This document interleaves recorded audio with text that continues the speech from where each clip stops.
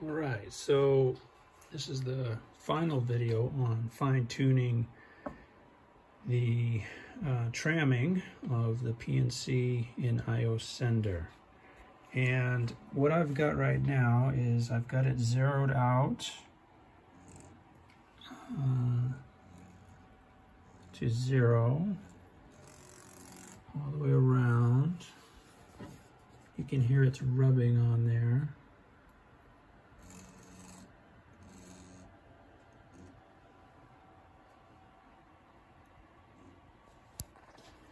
And how I did this, I got it perfectly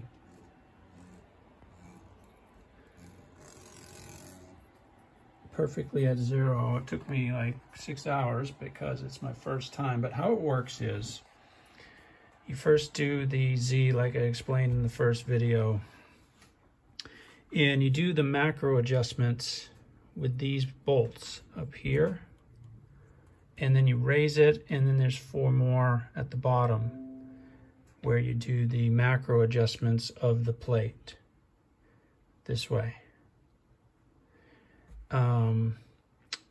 And then once you get that, then you do the fine tuning by loosening these 4, and you adjust these to get the nod fine tuning, and you adjust these to get the rotation fine tuning. For the plate fine tuning, the bolts are here. So how I did it was I did the macro adjustment on the plate. I did the Z first, then I did the macro adjustment on these bolts using this.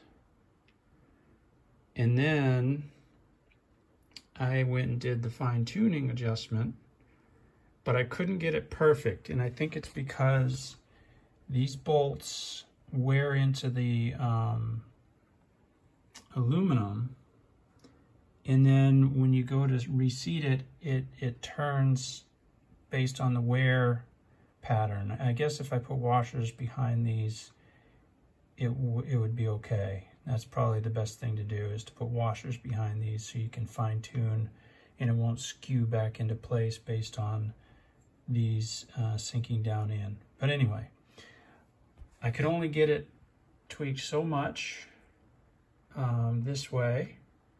So then I went back, I tightened these up, and then I went back to the macro and did one final adjustment this way using this, and then it was perfect.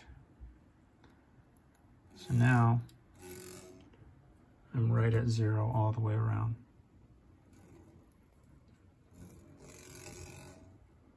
All right, so that's how you do the tramming in iosender using for a PrintNC.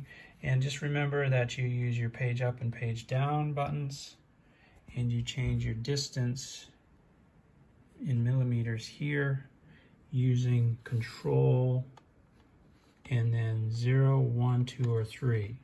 So control 0 is there, control 1 goes to 0.1, control 2 goes to 1 millimeter, and control 3 goes to 10 millimeter distance at a time.